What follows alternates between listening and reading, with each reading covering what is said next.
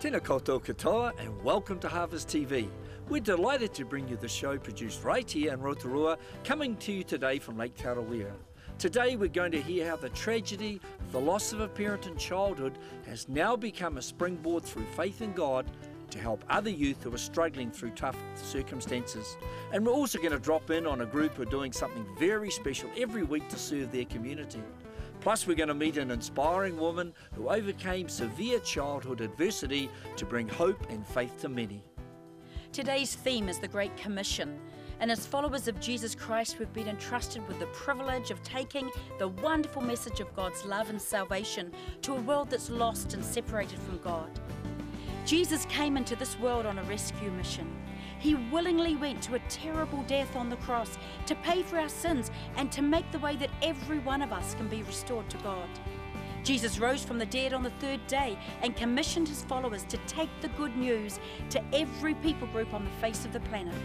God wants his lost children found. The Gospel of Luke records a parable that Jesus told about a man who invited many people to a great banquet. Those originally invited all made excuses and declined the invitation. The master then commanded his servants to go out and invite many who were less well off to come. Many came, but there was still room. So the master told his servants to go further out again to the country roads and lanes and make them come in, urging them with these words, "So that my house will be full." This is a picture of the Great Commission. We are sent out to extend an invitation on behalf of our Master Jesus for people to come and feast with him in his kingdom. And we need to repeatedly go out and go out further so that our Master's house will be full. Today we're going to hear from some great people who have received the good news and are taking it to others. Sue Bedell was separated from her parents as a young girl but encountered the love of God that's transformed her life and taken her on an adventure of faith where she's led many people to a personal relationship with Jesus Christ. We're also going into the community and to meet up with a wonderful team at Community Kai who provide a 3-course meal every week for their community. But first we're going to hear from Julian as he shares of his faith journey, a journey of finding his life purpose as he encountered the love of Jesus. So let's hear from Julian.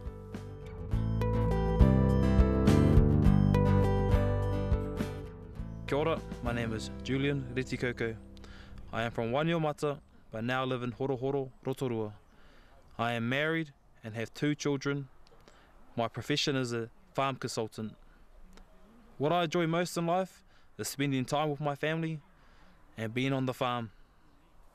This is my life story, my struggles, my triumphs, my past and my new future, which is available to all who believe in Jesus. I had good hard-working parents. My dad was a hard-working man. He worked at the meat works. My mum worked at a sewing factory. So all my life, I've always had good supportive, hard-working parents around me. But because they worked so much, I left a lot of time on my own, me and my younger brothers. So without adults around, there's a lot of entertainment that we had to come up with ourselves.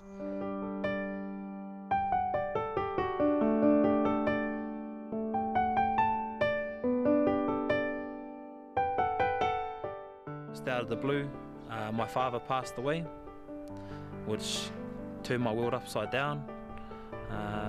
I've always sort of had him there for support to talk to, and all of a sudden he was gone. So I pretty much just quit school. So I stayed home. I helped look after my mum and looked after my younger brothers until she got back on her feet. But it just felt like in a matter of 6 months, I went from 17 to 40 years old.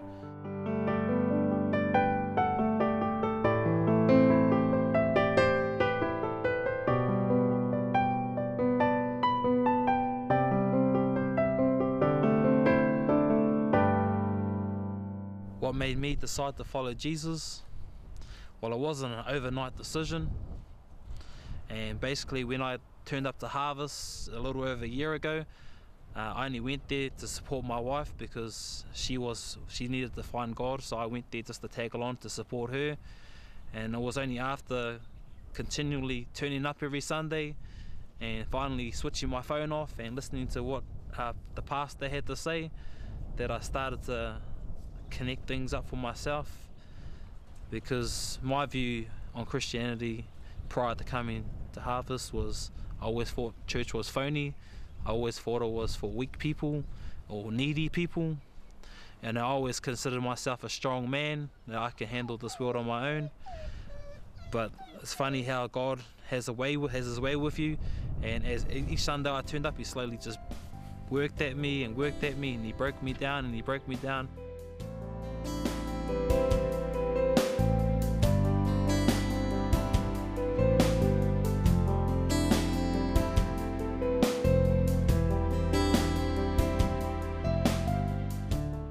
I was feeding my cows one day, and I was out on the farm, and it was a day like today, and the clouds parted and the sun shone through, and I always had a thing about the sun shining on me. I always seen that as a good omen or a good vibe, and I had these thoughts about what I've been learning at church, and the sun ray was a positive sign that yes, I was following the right path. The Great Commission has affected me as being a mentor or just an older brother for a lot of younger Māori and even Kiwi teenagers that are sort of finding it hard to find their place in the world due to maybe a lack of a father or a good positive role model in the home. For me, when I decided to come and make the choice, now I had two options: live a life without Jesus or live a life with Jesus. And being the skeptical person that I was, I made sure I did the math, and I can tell you right now, I wouldn't want to live a life without Jesus, and that's just the truth.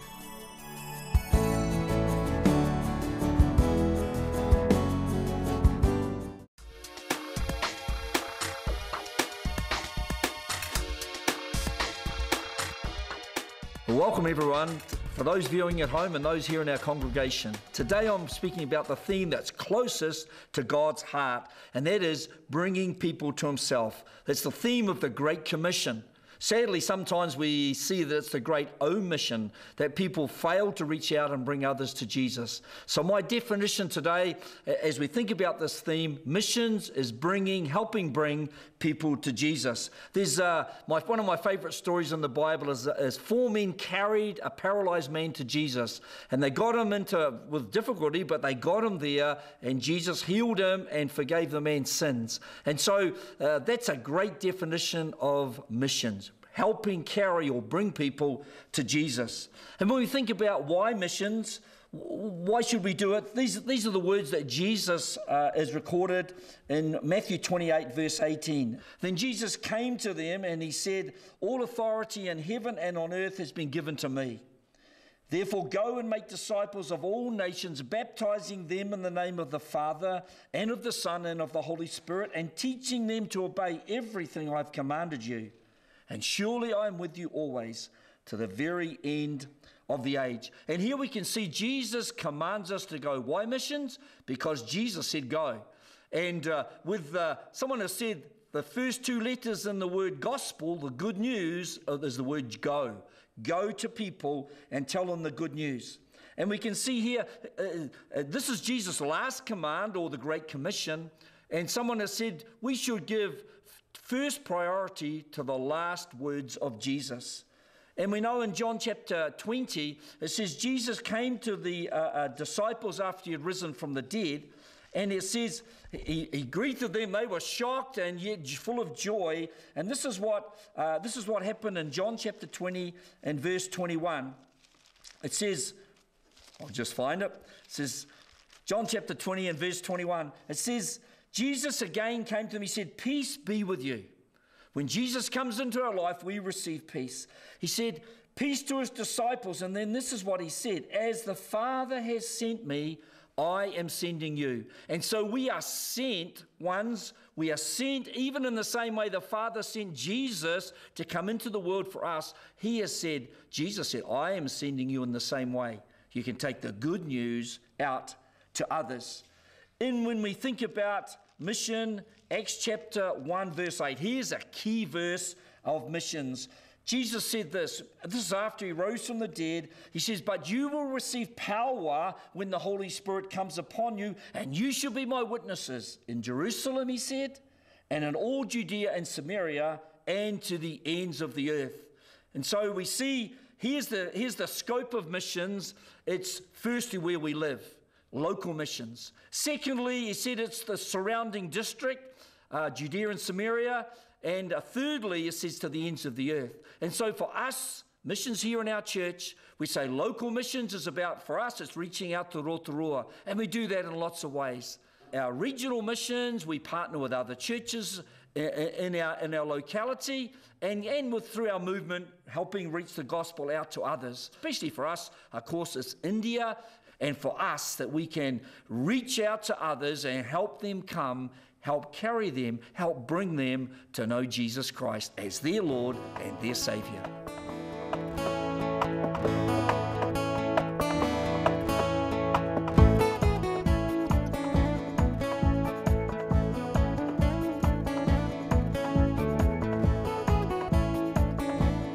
The community's invited to dinner on a Thursday night at Linton Park Community Centre, and everyone's invited. It's a free meal. They get a soup, a main and a dessert. It's just open to the community.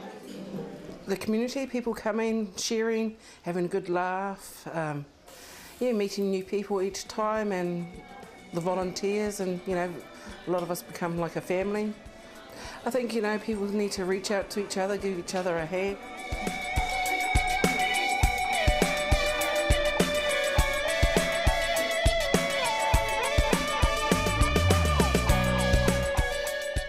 You see their joy, so it gives you joy, and you know it's a worthwhile cause.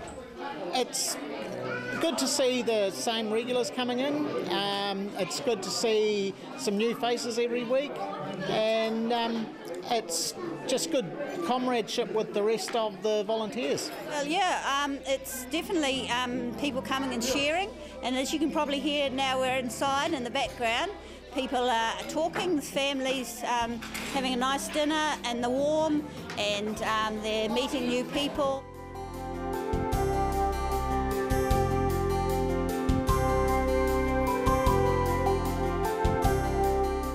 We've had a few families come, all walks of life, and it, they feel like they're a part of something, and the kids enjoy themselves. It's it's wonderful. And we did a bit of this, and then it came, and now at the moment we've been going like this. I don't know what I'm going to cook. I don't know what I'm going to cook. So, because we've got so much choices at the moment, and it's been great. But yeah, and there's good support out there as well in the community. Well, as a volunteer, like I say, we have a good laugh amongst ourselves. And you can also learn some skills if you come in and want to learn how to cook or something like that. We're more than willing to help out, teach you those things. And as a participant in the meal, as you've probably got on tape, the meal are beautiful, very tasty and nutritious.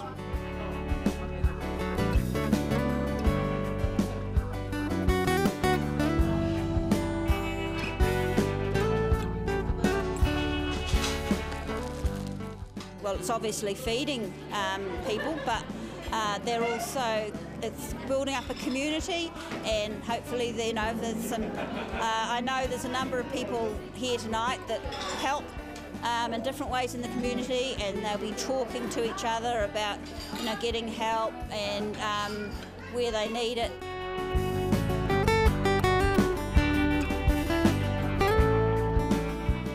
Well, I don't work. I'm medically retired, so I have time up my sleeve, and I like to work on the policy of pay it forward or give back a little. Either way, it's really the same thing to me.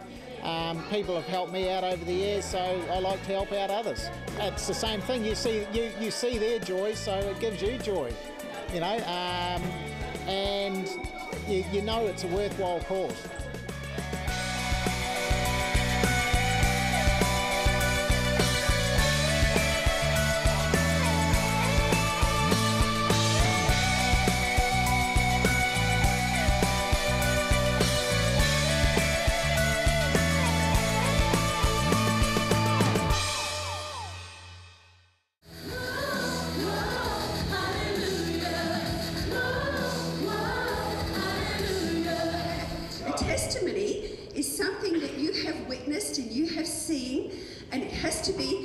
godly testimony that's activated by faith, because Hebrews 11:1 says, by faith the elders obtained a good testimony.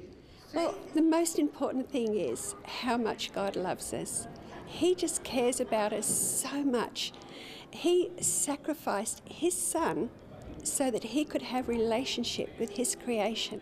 Father, he gives us an identity.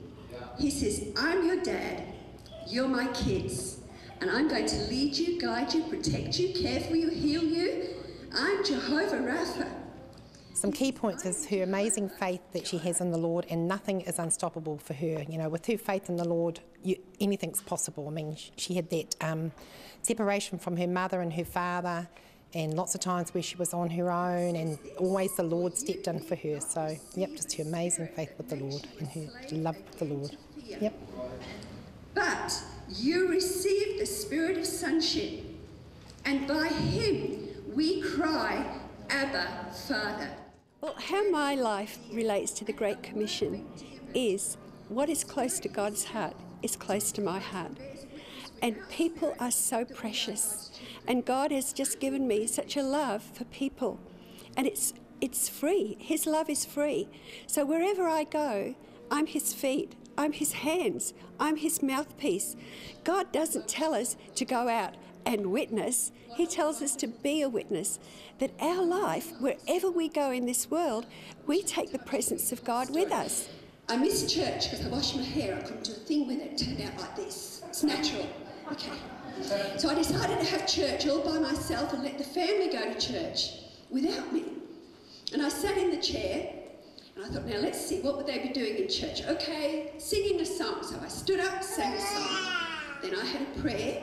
Thought, might as well skip the offering. And then I thought, now I need a sermon. And I picked up a magazine and it was about the Holy Spirit. This is a great testament tonight of a person with faith. She came from no faith at all, not a family that was in a Christian environment, yet the Lord saw her the day she was born. He had a plan for her, and this is a classic example of that, where all her life was planned and it just happened, and the Lord was there even before she had faith, and that's made her a great woman of faith. And so now her world is unstoppable. Abiding in his presence, everything in life that you refer to, the word of God, that you love God, you love his word. Then verse 2 says, I will say of the Lord, he is my rock, he's my fortress, he is my God, in him I will trust. Well, our future is a surprise, because every part of our life, you know, has been something different. We're thinking that maybe we'll be reaching into Asia, but this is something that God will have to open the door for. But in the meantime, we just go where we're received. We sing hallelujah, Jesus. We sing hallelujah. He's all kind, he's all. We sing hallelujah. We sing to you, Jesus. We sing hallelujah. We sing to you, love. We sing hallelujah. I'm sure you were inspired as you listened to Susan share her faith journey. I love the way she sums up her love for God by saying, what's closest to God's heart is closest to mine. That passion has taken her and her husband to the remote highlands of Papua New Guinea and to many localities in Australia, and recently, of course, to New Zealand and here to Rotorua. And it was great to meet up with Colin and the team from Community Kai, who do such an awesome job putting on a great meal for the community. And I'm sure you were moved as you listened to Julian tell his story of childhood loss that has now been turned around to help others come to a place of believing and belonging. Mission exists wherever there are people who don't yet know Jesus Christ as their Lord and Saviour, which means that the Great Commission needs to be outworked right where we live and work in our own communities. Matthew chapter 13 verse 37 tells us that Jesus sows us as good seed into his harvest field of the world. Our lifestyle and our words convey the gospel to our families and our friends and neighbours. We have the privilege and responsibility of being ambassadors for Jesus. And we're also called to help outwork the Great Commission beyond our own locality and overseas. We can often best do this by partnering with other churches and mission agencies to support the work that they're doing. We encourage you to go on a short-term mission trip. It may well be a key milestone in your own faith journey. And we also encourage you to get involved in supporting your local church as it reaches out to your community. And we want to thank you for joining us today, and as we close, it's our privilege to pray with you. Lord Jesus, thank you for calling us to yourself and giving us the privilege of reaching out to others with the good news of your love and your salvation. Help us to be aware of those you want us to speak to. And Lord, we pray that you'll give us courage and joy as we do this. We ask and pray this in your wonderful name, Jesus. Amen. And so from my wife and I, and on behalf of the churches of Rotorua, remember that in God, the best is yet to come. God bless. Became a servant, no riches, no home. Became a man,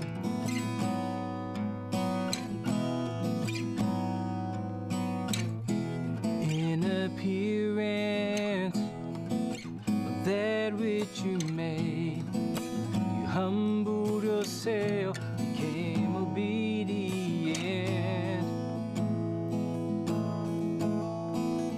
Death on the cross. You alone are holy. You alone are worthy. Heaven and earth will bow and confess your name.